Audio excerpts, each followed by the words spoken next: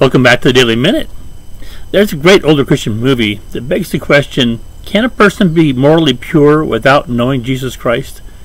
Well, today on the Daily Minute, we're going to see that the Scripture teaches this is an impossibility from Philippians 3, 7 and 8. What things were gained to me, these I have counted loss for Christ. Yet indeed I also count all things loss for the excellence of the knowledge of Christ Jesus my Lord, for whom I have suffered the loss of all things, and count them as rubbish, that I may gain Christ.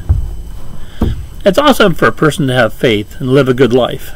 But according to Paul here, nothing compares to actually knowing the person of Jesus Christ.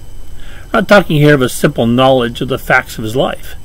And we need to know him more deeply and strongly than ever two best friends or spouses have ever known each other. We should never be satisfied with the head knowledge of Christ. We need to experience him with our heart. Thank you for spending time with me in God's Word today. If you have a question or prayer request, please feel free to email me at shinethelightforhim@mail.com. Tomorrow in the Daily Minute, we're going to look at adding self-control to our knowledge. Thank you, and may God bless you. See you tomorrow.